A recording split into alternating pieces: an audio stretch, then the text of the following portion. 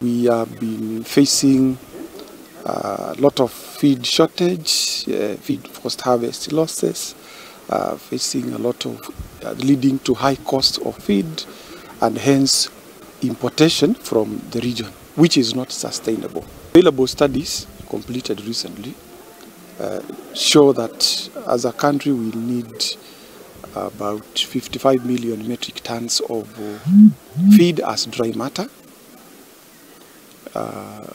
annually, and we can only, but unfortunately we can only supply 40% of that, of which 50% of the 40% go post-harvest losses. That results into feed shortages. Prioritized 10 feed value chains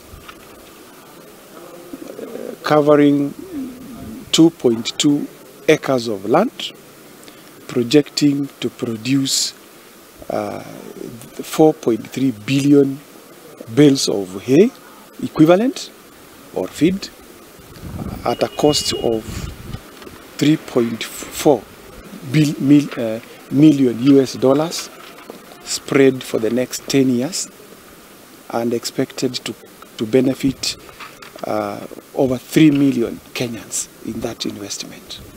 The RAFS project is a countrywide project that has come to support the Ministry of Agri, the Kenya government through the Ministry of Agriculture in driving the national feed agenda as entrenched in the ministry. So when we say we need as a country 55 million metric tons of feed, that is a countrywide arrangement.